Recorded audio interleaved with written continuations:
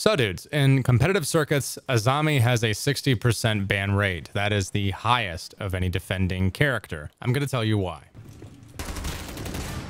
Nay. Dead garage. Throw it on the right side of the gap. Right there. Like that? Prone. You got a little hole right here. Oh, okay. Sweet. Tech. Yes, sir. Azami can manipulate the terrain around her and basically cut off the downsides of whatever bomb site that you play.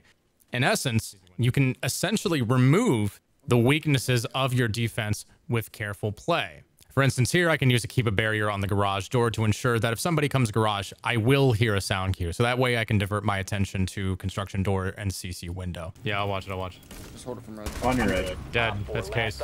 On this site, when the hatch gets destroyed, it makes it much more difficult to play by gun rack. But if you put a keep a barrier on that lip, you can move around much more efficiently and take gunfights.